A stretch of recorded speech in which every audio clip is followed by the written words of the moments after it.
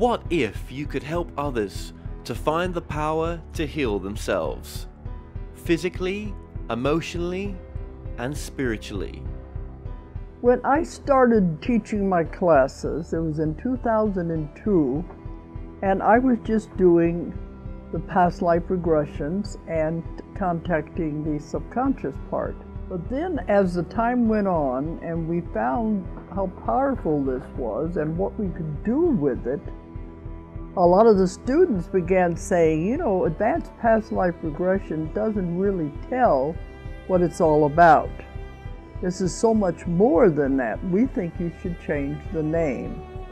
So it was a few years ago we decided to change the name to Quantum Healing Hypnosis Technique. And this is the healing technique that we've now been teaching it, well, since 2002, that's 12 years. What if you could time travel with them? Visit mythical places or angelic realms, other worlds, other galaxies. Help others to speak to their higher selves. You can. Dolores has taught thousands of people from across the world how to use QHHT, and now you can learn her method by going directly to dolorescannon.com. And don't forget to mention the discount code MORETALKS.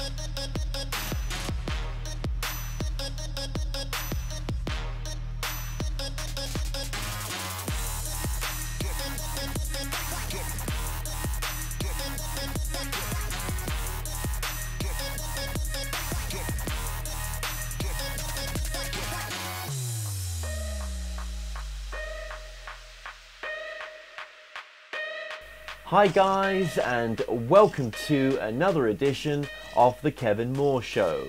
Now on today's show, I'm about to be joined by my guest, Whitney Vosburgh. Now Whitney is the author of the book, Work the Future, and he's also the co-founder of Work the Future Today, a social venture that offers vision, leadership and solutions for maximizing personal, organizational and societal potential. Whitney Vosburgh, welcome to the show. Thank you. Pleasure to be here. So Whitney, obviously this is the first time that we've met, and you've got a book out as well called Work the Future, okay, WTF.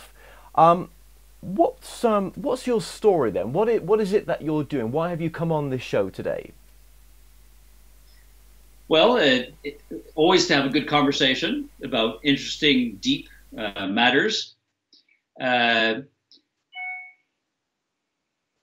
written a book called Work the Future Today, Finding Your Path to Purpose, Passion, and Profit, was based on my journey and that of my co-author in terms of trying to make sense of life, work, play, as a human being, not as a human doing or as a human having, but in terms of turning 40, 50, and asking myself, well, who am I?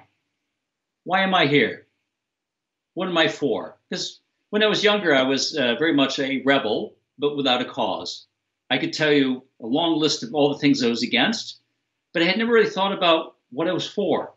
So I turned 40 and started asking myself, like, all right, so what's important to me? What do I value? What are my values? And then behind that is, what's my why, my purpose? What's my unique gift to share with the world? And what I've learned over time is that the past is gone. The future might not come. All we have is right here now. And the point of working the future is that you don't wait for the future, because the future is happening right now, every moment, now and now and now. So it's about showing up, taking responsibility, being one's own leader by looking inside and finding and following our own lead. Because no one else can be our leader, our true leader. Because as adults, we have to take responsibility for ourselves and our lives. And since the future is co-created now and now and now, it's so much better to be intentional about it, because intention focuses attention. So to do things purposefully with a reason, an overarching reason as to why are we here. Why does that matter? Why are we here? Why did that matter to you?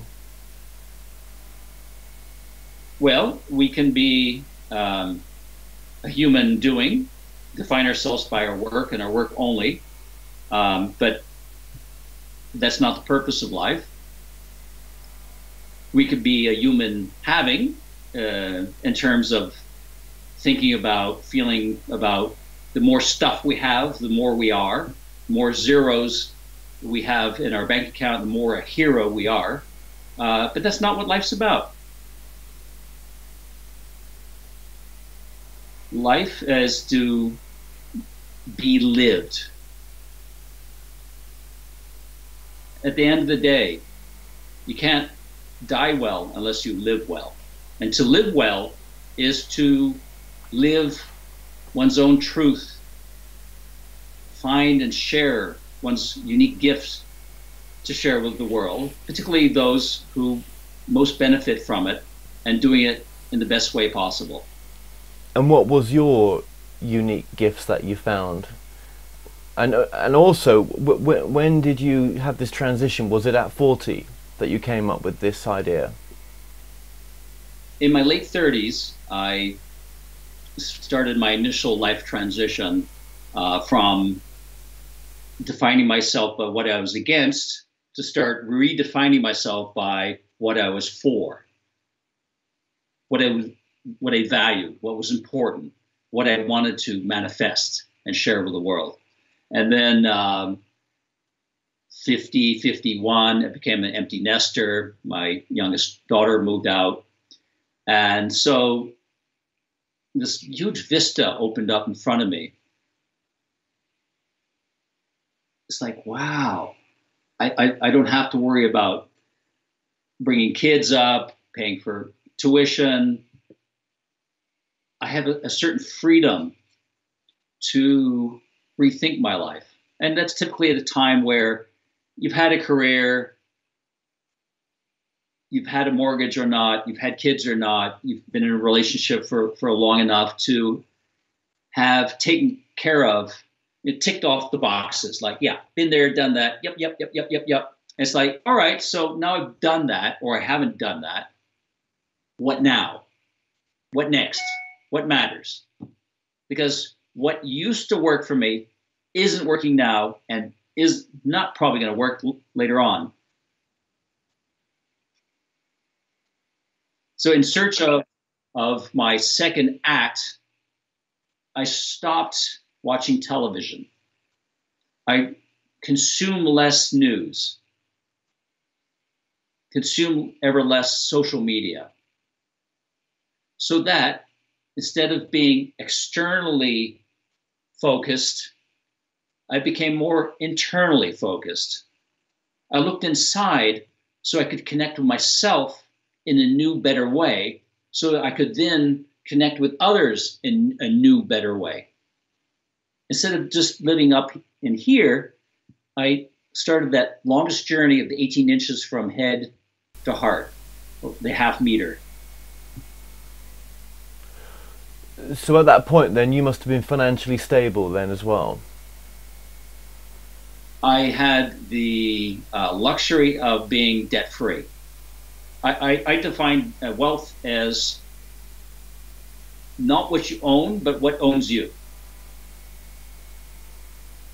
Yeah, but you were financially stable. That's my point. You didn't have to worry about overheads or anything like that. You had saved up enough. You had earned enough. You had done enough to get to that point to do that work. Yes and no. I was fortunate to be debt free, which was always my number one financial and philosophical goal. But no, I've always had to work. Continue to work. But it's about, we don't own stuff. Stuff owns us. So that the bigger house you have, the more stuff's inside it, the more expensive the cars you have. More often than not, as people earn more money, they spend more money, and they're still in debt. So there's this thing called debt slavery. So what is your book about then, in a sense? I mean, have you answered it there, or? The book is about many things, but more than anything else, it's about the seismic shift from what was to what might be. The old story of profit first, the global operating system of capitalism, as it has been practiced for several hundred years, as we shift over to a new story of purpose first.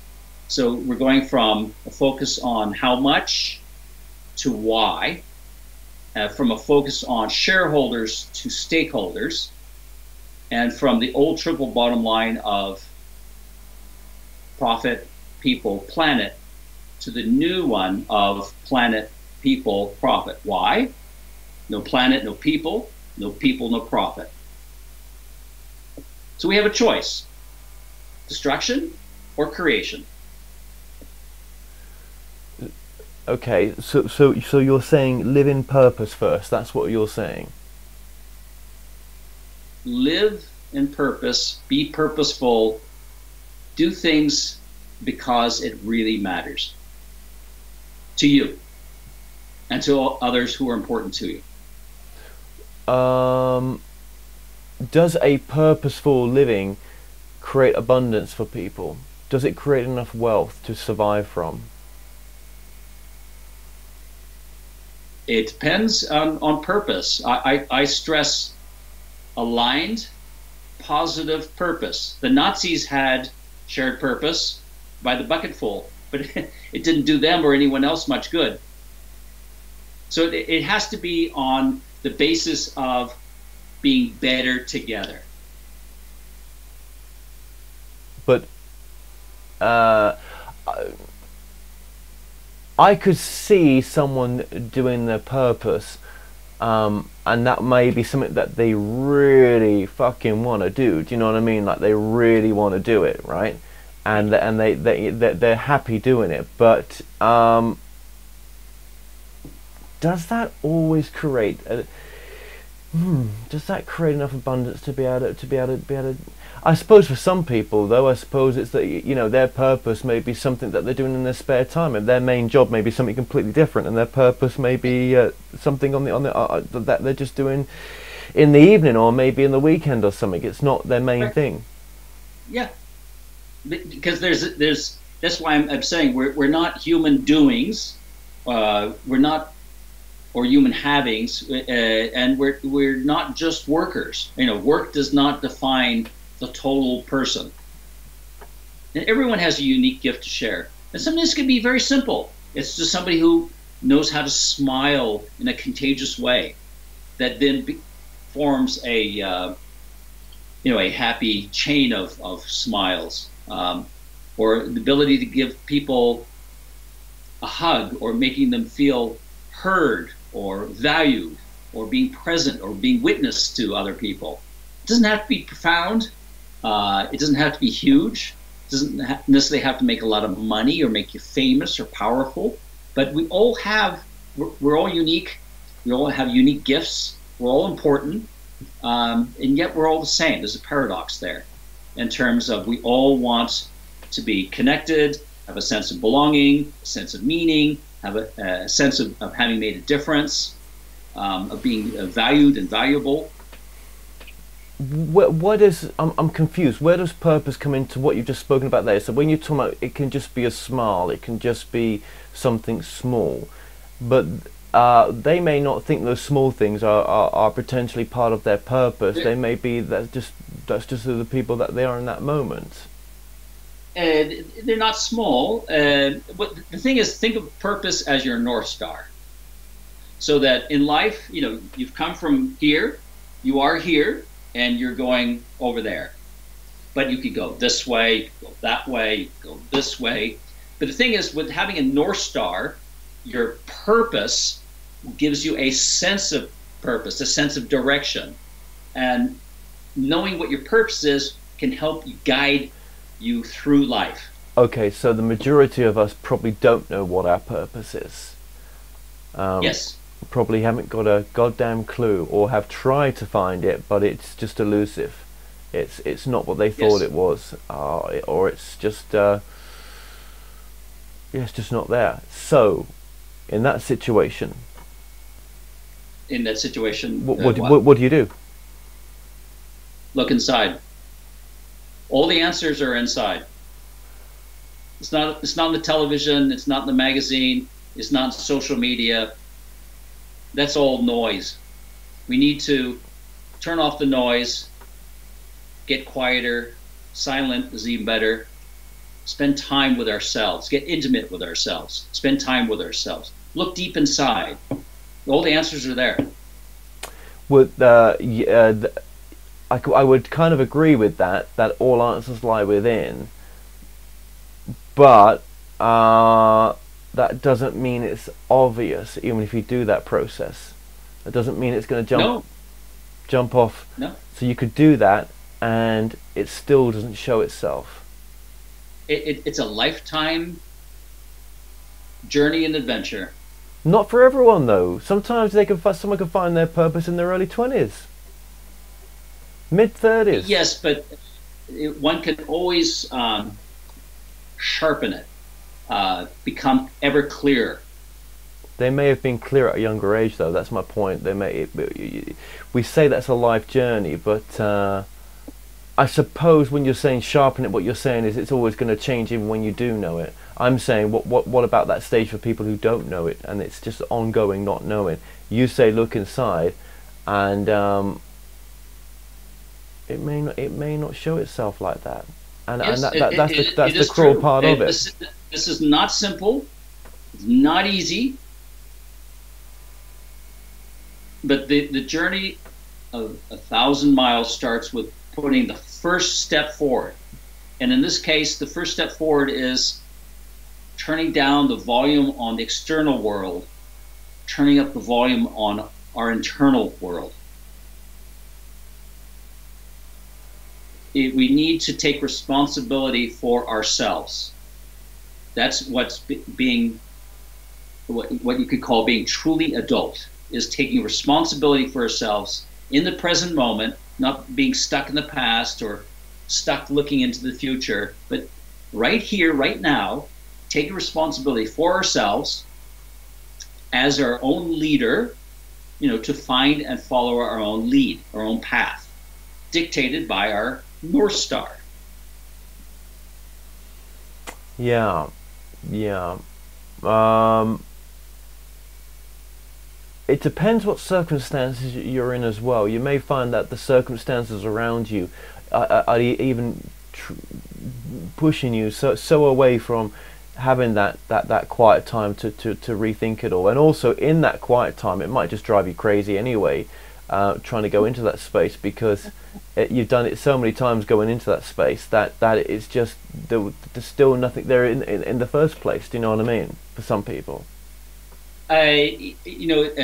what I speak of, what we're speaking about, yeah, for a number of people, is a total alien experience, or something that's not within reach. For example, if you are so busy trying to take care of your basic needs, such as food, shelter, healthcare, education, basic needs. Yep. yeah, basic. If you are in dire need and in pursuit of your basic needs, then you might not be able to have the luxury of inner inquiry. On the other hand, if you get just beyond that point, without all the distraction of the stuff that many of us in so-called wealthier societies are surrounded by, much of which are traps and illusions and things and distractions, take us away from what was really important. What's really important is, for example, social media gives you the impression of connection, but it's not about connection, it's about connectivity. But it's just that if folks who live simpler lives with less stuff have less distractions once their basic needs are met. Yeah, but then is social media much? Is it the distraction? I mean, we blame social media, but is it really? Social media is highly manipulative. It's responsible for, in part, for Brexit in the UK, for the last presidential election in the United States, and a lot more. Yeah, but it's great for business, though, isn't it? It's great for a very select few. Well, no, if you own a business, it's probably one of the top places to Instagram, Facebook. It's probably one of the top couple of platforms to have a success, to be successful with a business. I would have thought nowadays. It certainly helps. The internet will not help a bad business. It's like the old story of there's nothing will kill a bad business than good advertising, because the word gets out faster. Social media is like that. If you have a good business, online, offline, doesn't matter. Online can help amplify that, but it's only going to amplify what's already there. Very true. Very true. I think we blame a lot on social media. That whatever issues you may have with it, I think you're going to have the same issues when you go down to the local cafe. Do you know what I mean? If you've got problems with being around, of not being yourself on social media, for example, or whatever it may be, that's only going to be there at your local cafe, isn't it? Well, the thing is, wherever you are, there you are. We take everything that we are and have inside us with us wherever we go, no matter what the circumstances are. Social media is a magnifier. It's a cracked mirror. It does not show us reality. Going down to the cafe is real. Yeah, but so is social media in a sense. I mean, if you're not going to be yourself on social media, how the hell could you be yourself around people away from that platform? It's just another platform like virtual reality. It's like reality, isn't it? I mean, it's us, that humans, that just not humans, but it's just us. That, I don't know. That's just the way I see it. Maybe I'm wrong. Maybe I am. But just the way I see it. It's it's like reality TV. There's nothing more artificial than reality TV. Social media is like that as well. What is it you're trying to do here? What is it? What is your message in all this then? What's the core message that you're trying to bring in your work right now? Awaken to possibility. to everything that you stand for, what if I said what's your most important message, what would you say that is? Be your own leader. Even if you don't know what it is that you want to commit the rest of your time to right now. It's a philosophy, it's a process, it's a path. It's many things in one. It starts with taking responsibility for yourself. Mm-hmm. Yeah, well, it's about taking responsibility for everything you feel, everything you do, everything you say, everything you don't say or do. It's thinking through the consequences of all our actions and all our non-actions. Yeah, purpose. So you would say purpose is how we show up in the world. Yeah. Yeah. Yeah. I think it's just it can be very draining when you think you found it and the next minute the sort of rugs pull from your feet and it's not quite what it's not that anymore. Do you know what I mean? It wasn't that what you thought it was. Yes, and that's part of the fun, the mystery, that which keeps it interesting. But it's like the North Star. The North Star is always moving. We're always moving, but we have a relationship with it, a lifelong relationship. And but then, so then some jobs, are the same purpose throughout that person's career lifetime almost. Like I could say, my friend who works on the ship, he's always going to be working on the ship. Do you know what I mean? As a captain or whatever, that he's only got that one purpose. Maybe there's other purposes like being a dad and everything else, but I mean, I guess we're talking about career purpose in the context of this show, I guess. Well, the thing is about purpose is there's purpose, which is internal, and then there's the world, the external world, that's context. So we're always changing, and the context is always changing, so that the relationship is always changing. So it's dynamic, it's ever changing. As people say, shift happens. Things are forever, always changing. So that we are. I read a very interesting article by a well-known author and historian called Yuval Harari recently, and he wrote that the number one personal skill in the 21st century is likely to be reinvention. I agree with him. It's because it's knowing what your purpose is, but based on your personal growth and the changes in the world, the context in which you live in are always changing. So you're always having to constantly reinvent oneself. And that's why, for instance, curiosity, playfulness, creativity are so important in this world that's changing ever more quickly. Yeah, how many times have you changed your purpose? My purpose has always been the same. How it manifests in the workplace or as a person or as an artist, constantly changing. I asked my wife about 5 years ago, Heather, what is it that you like most about me? And she said, oh, that's simple. It's the fact you're always changing. We need to be rolling stones that gather no moss. If I put that to myself, then I honestly don't know what my purpose is. To be honest with you, not clearly. Not clearly. Well, I would guess that it might be asking people interesting questions so that you and others can benefit from what they have to say. You'd have thought so, wouldn't you? You'd have thought so with me Yeah. bringing you on this show, wouldn't you? But Right. I think I'm burnt out from this show. I think I'm burnt out from it just really not providing for me, and it really not doing a great deal for me. Mm-hmm. Very honestly, and that feels very sad to have to say that, but No, that's the truth. the truth is never sad. It's just what is. The more honest you are with yourself and others, and thank you for sharing, it's a huge gift. Instead of the BS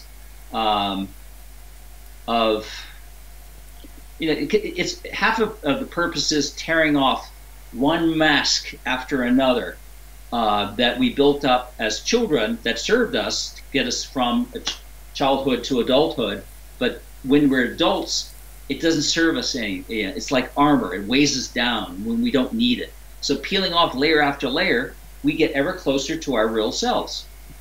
Mm. Mm. And it's possible, Kevin, that having talked with so many people, you need to spend some time talking with yourself. No, there's so many people doing this type of show that I'm doing right now.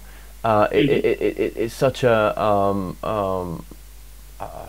just too many. There's just it's saturated. You know what I mean? I remember being at one of the big conferences just 6 months ago, and I just couldn't even get to these people's names. There was all these smaller podcasters in front of me, which God bless them all. Do you know what I mean? They've got to start out somewhere, and I just felt like what. I mean, not just that, but just like no, this isn't fulfilling anymore. As much as I feel cruel saying that to you, because I'm sure even from that honesty of talking like this, it's going to help someone to say, oh, that's kind of like a mirror to me and what I'm doing elsewhere. No, and to think. I think what the burnout's been is just, when it doesn't financially provide, and you just have to sometimes say, look, if it's not going to work, you got to walk away from it. You've got to change something, and I've been a bit of a stick in the mud and not known which way just to sort of move with it, and I think lots of things take over there, and your thinking gets muddled, and you can lose direction of just even the most basic things. Do you know what I mean? So no, and I think turning 40 has sort of shifted that for me, and I know it did change a lot for yourself as well when you turned 40. Yeah, absolutely. Yeah. So I don't know where we go from there, but one thing that came to mind when you were talking, and thank you for sharing, is that I repeatedly say it's an inside job, and of course that's probably one of the truisms I've ever come across. But you know what you know. No one else can tell you what you know. But people can help you with your journey. It's just that you have to be willing to, with putting the first foot forward, starting that journey. I'll give you an example. In my early 40s, I was talking with a friend of mine, and I said, I think I'm going to find myself a life coach to help me take all this information and insights and intelligence and what have you, and intuition, and kind of get to the point where I can just go, oh yeah, okay, that's what I'm about. And he said, yeah, that's brilliant. Performers, star athletes have coaches. So, and this is before life coaching became popular. He said, that's great. I wish I could find one for myself. So I found this wonderful life coach who helped me be able to boil things down into two interrelated things. He said, in life, you have track A. You do what you love. That's your passion, based on your purpose. Most of us have a track B. So that your track A is your life, your track B is your livelihood. So this you do to have a real life. You do this to have a livelihood so that you can make the cash register ring. Few lucky people get to merge the two, but most of us don't. So here's a key question. What's your track A? What is that you like to do because you love doing it? And then what is it you can do to make a living? So it's life and livelihood. So when I was in my early 40s, I was my final session. I walked out and said, "My life is art. Consulting is my living," and that took so much weight off my shoulders because I had something that was simple, doable, and believable. When I was in my early 40s, this is after the .com bomb in 2001, and had a little bit of savings, no debt, so I was able to rent a art studio, and I started painting, and I started exhibiting all over the world, and then I realized that for me, art was a gift to myself and the world, not about stuff hanging on the wall in a store, also known as an art gallery. So I stopped, but I spent more time than not, over 10 years, doing art, making it, exhibiting it, sharing it, trying lots of different things. It was wonderful. And I would do consulting projects along the way to pay the bills. And I eventually realized that I wasn't going to be a career artist focused on galleries and sales and what have you. And that I've continued to make art to this day. I work in more media than ever before.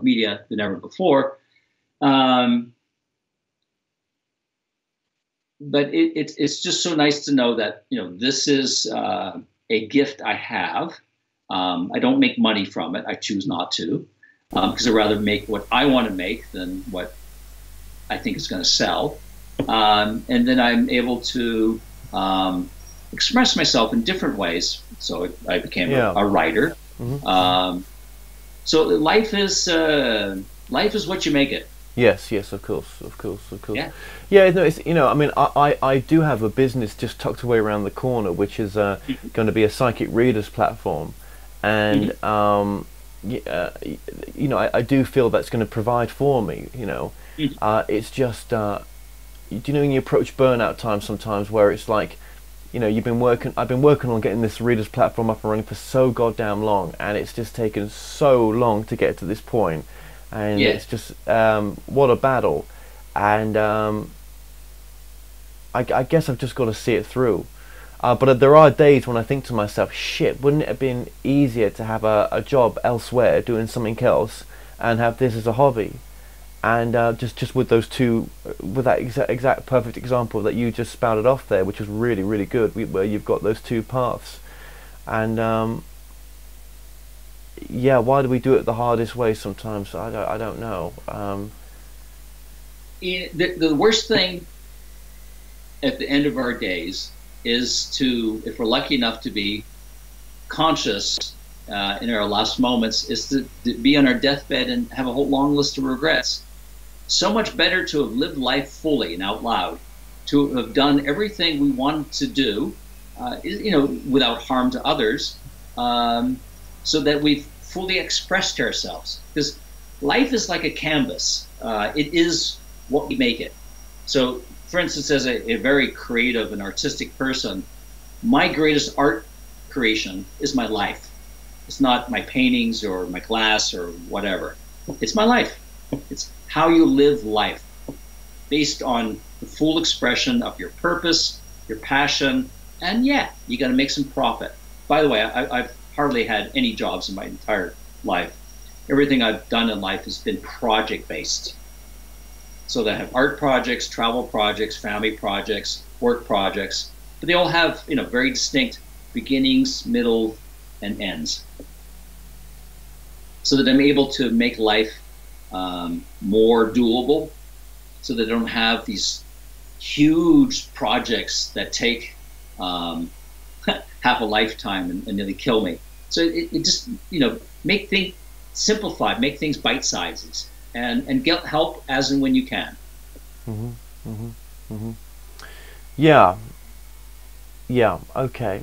Well, thank you. Thank you, and I hope that honesty that I've shown right now with the audience and everything else, I hope that's helpful to them. I'm sure it will be. Yes. I Yes. don't believe in bullshitting and being something that you're not. It's just it's not helpful to anyone, and it's definitely not that's definitely not growth to me. Do you know what I mean? Yes, I do. Very yeah, much so. Yeah. So and of course, what we've spoken about is all related to the theme of what the book's about as well. I hope I haven't gone too much off topic. I hope not. All that we've discussed is what if somebody wanted to have a long conversation with me about what is Work the Future Today about, it's about all that we've just discussed. Good. You're making me feel better now. That's good. Yeah. Okay. And where can people get that book from as well? I mean, do you have a website? Yes, it's workthefuture.today. Okay. Well, that website has been coming up on the screen for those watching this online throughout this interview, and of course for the podcast, you've just mentioned the website there as well. We'll also link it in the description of the YouTube video, and I'm guessing that's available from Amazon and all good bookstores. Yeah, it's available online on Amazon and through Ingram for bookstores. Excellent. Okay. Well, Whitney, just I want to say thank you for coming on, and thank you for your advice as well. My pleasure. I hope that this can and will inspire anyone who listens to look inside, because that's where all the good stuff is. Most definitely. Thank you very much. You're welcome. Thank you.